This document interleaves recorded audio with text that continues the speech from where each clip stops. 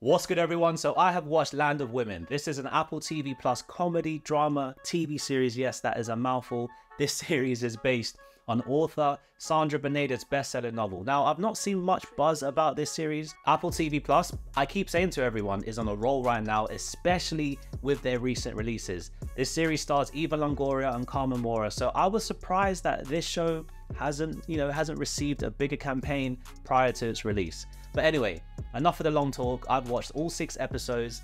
Does this series add another hit to the Apple TV Plus roster?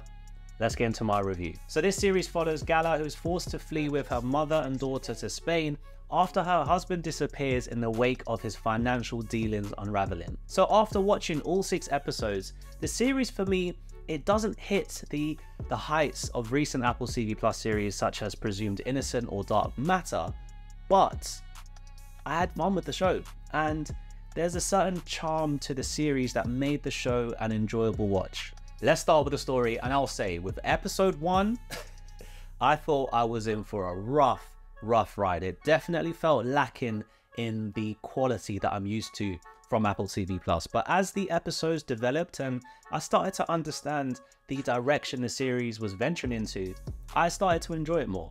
The narrative is extremely predictable. It's cliche, but with that said, because of the way the show executes with such a charm, I didn't mind that. I also liked that the story incorporates a lot more than I expected, giving the show a little more substance. Whilst the narrative is told from the viewpoint of Gala, I like that the show incorporates wild experiences from 3 generations of women. This element to the show adds a dynamic element, which makes watching the show for me more engaging. Both her mum and daughter have their own spin-off narratives which add an emotional connection to the series, and the way everything was blended together, I felt they did a good job. And amongst all of this, the show incorporates humor to keep the light-hearted watch going, even during what is supposed to be a tense situation. Now, the humor in the series might not be for everyone. I didn't laugh at every joke. However, there were some that did make me laugh a little bit. I also enjoyed that the story is told with a mixture of English, Spanish and Catalan. Catalan is something that I don't think I've come across before in a film or a TV show, and I appreciated this being highlighted in the series. But with all of that said, guys, there is one thing that I forgot, and it's a major thing. And it is that these 3 women were being chased in the series by hitmen. And for me, I would say that high stakes feeling, the criminal drama element to the show is lackluster. The writing to it is just, it's really poor.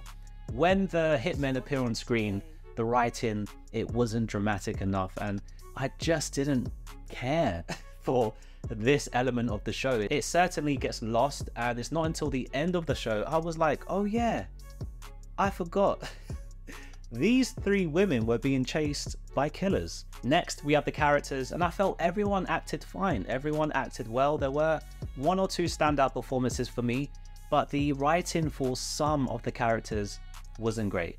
Let's start with the standout performance, and for me, that came from Carmen Maura, who plays Gala's mom.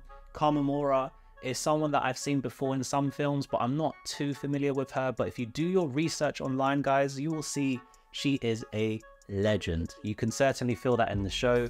Great performance from Carmen. I liked Eva Longoria in the series. I did feel a Desperate Housewives-esque feel to her character, and I thought that worked well in the show.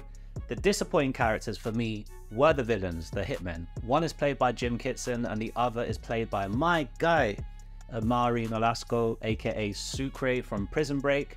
They didn't feel like hitmen at all in this show. In fact, when they appear on screen, I found them annoying. And lastly, I have the cinematography and CGI, and all in all, guys, the show looked fine, especially with a backdrop of the vineyards in Barcelona.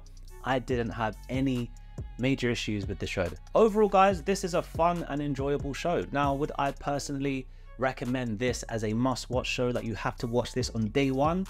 No. However, if you're someone who is looking for, you know, a warm and easy weekend watch, a comforting, easy watch, you don't want to use too much brain power, then this is the show for you. So with that said, I give Land of Women a Lowery 3 out of 5 stars. Thank you very much for watching this review. If you watched the series, Let me know down below in the comments your thoughts on it. Don't forget to subscribe to my channel for more movie, TV news and reviews. I also have my new live stream show streaming once a week where I go through all of the entertainment news of the week.